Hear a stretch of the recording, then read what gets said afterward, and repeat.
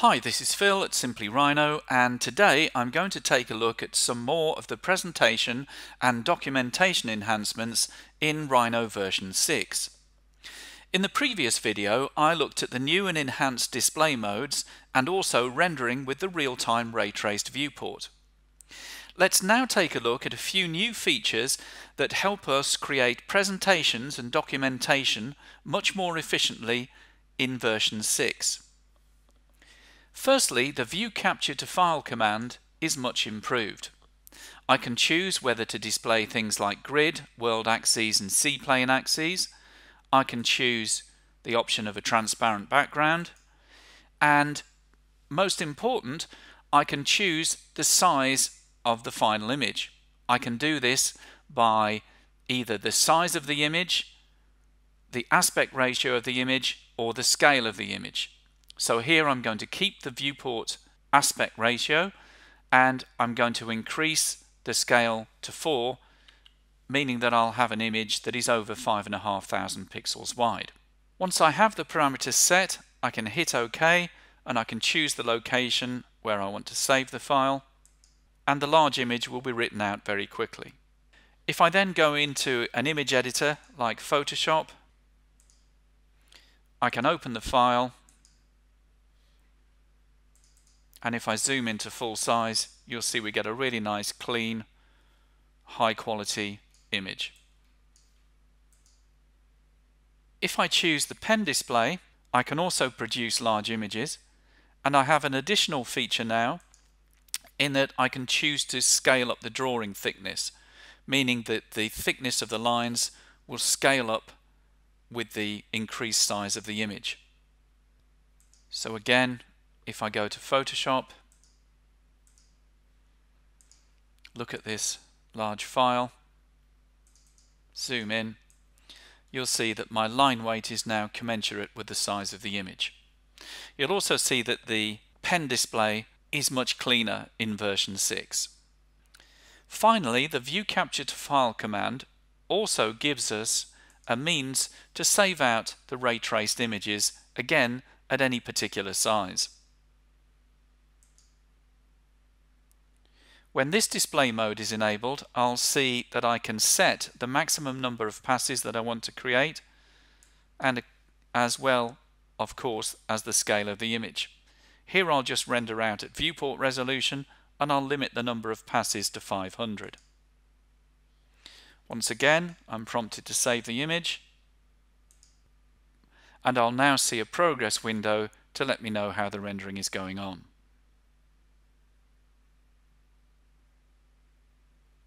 Whilst the ray-traced image is being saved out, you'll see that Rhino pauses the real-time render engine. So once the progress bar has completed, I can of course go into Photoshop and open up the saved ray-traced image.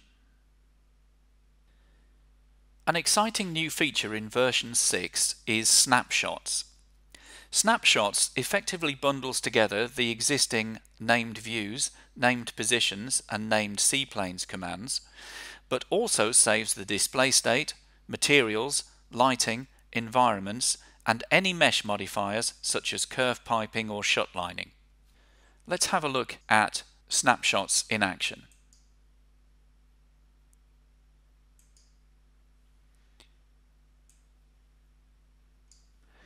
So first of all, I'm going to save this perspective view here as a snapshot.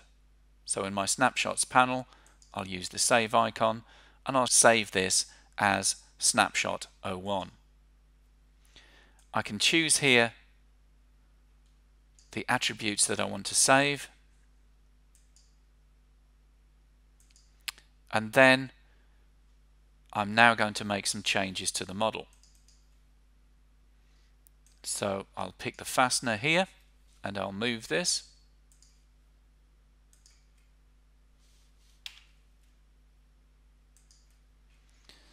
And I'll pick this casting here and move that also.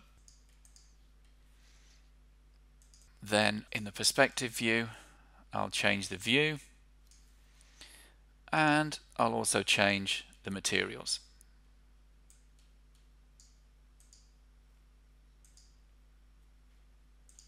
and then I'll save this as a second snapshot.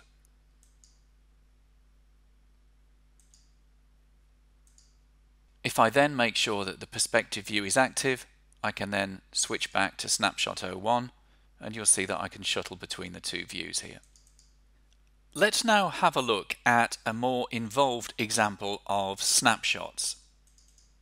You'll see that I now have 9 saved states here, and one of the features I can turn on is animation.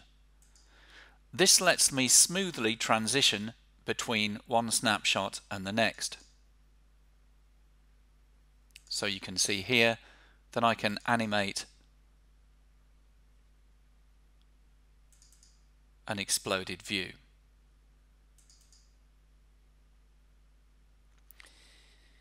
Another thing that I can do with snapshots is to save out the snapshots as a presentation animation or slideshow.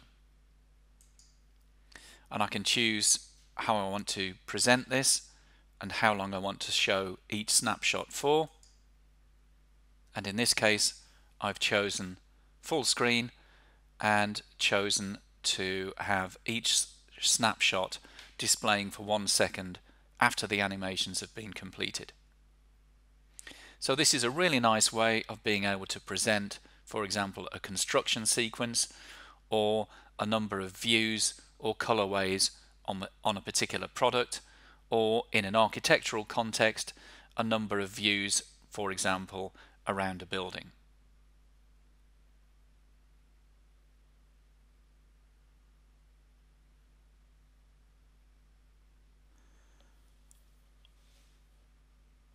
One of the commands that many people rely on that has been much improved for version 6 is Make2D. Let's just have a look how Make2D behaves now on a simple curved object like this scraper. First of all, we have a slightly revised interface whereby we see a little preview of the projection or the view, and also what happens when we turn on things like hidden lines and tangent edges. And Make2D is now much faster. You'll see that there's a progress bar at the bottom of the screen, and the quality of line work that Make2D creates now is much improved. So you can see we have very, very clean curves from my simple object here. It's really, however, when we get into larger projects and perhaps into an architectural context where we start to see the benefits of the improvements in Make2D. So let's now take a look at Make2D in an architectural context. So here I have a file with a couple of building envelopes, some surrounding context and some figures. Now all of the content of this file is referenced, so there is no geometry inside of this file, but if we were to realize the weight of all that geometry, this file would be about 250 megabytes. So the file contains Rhino geometry and also some meshes, which are these figures.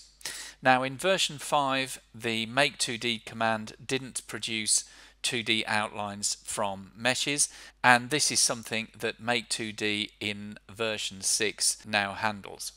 So I'm going to go to the Make2D drawing command. I'm going to select all of the geometry inside of this file, and I'm going to choose a third angle projection. I'm going to push my geometry onto new layers. I'm going to choose to render out tangent edges, and I'm also going to produce a scene silhouette, which is another new feature. I'm going to group the output, and the top layer of this is going to be called Make2D. I'm going to let this complete. You'll see the progress bar at the bottom, and with a file of this size, this will take just short of 3 minutes to produce the 4 views in vector line drawing format. So we'll just let this progress and we'll skip to the end of the process. Okay, so Make2D has now completed, and that's taken just a little over 2.5 minutes. So I'm just going to now turn off all of the layers that of the actual model itself, and let's concentrate on the Make2D output.